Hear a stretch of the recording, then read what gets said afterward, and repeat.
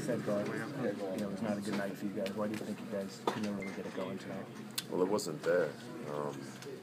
We didn't play well. I don't think we played well as a team. I don't think we were motivated. I don't think we really got after it. They're down Kevin Durant. I think their team's thinking, okay, it's an opportunity for a lot of guys that don't play as much when he's playing minutes. So, they just stepped it up, played harder than us, executed, did a lot of easy shots, made the right plays, and I think we did the complete opposite tonight. You said that you were, you said you weren't really motivated. You said you guys never really got engaged. How does a team that's 14 games under 500 not be motivated and engaged? How? I don't know. We got to all come together and pick each other up.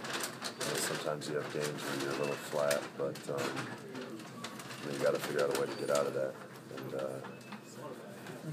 And the record is what the record is. We just got to play harder every night. Do you think you took them a little for granted because Durant and Westbrook weren't playing?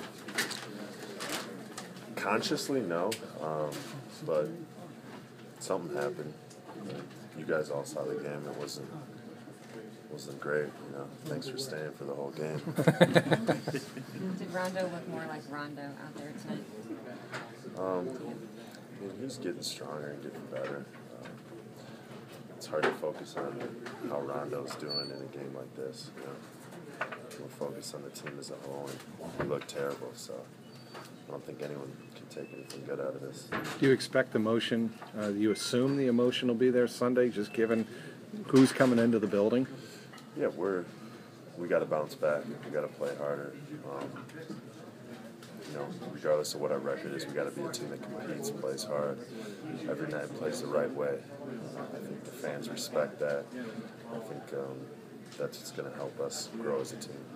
What about the electricity in the building Sunday? I mean, obviously you got to feel with Paul and KG coming back that it's going to be a different kind of game, different kind of atmosphere on Sunday.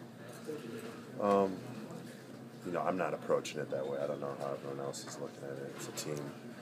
We got to win.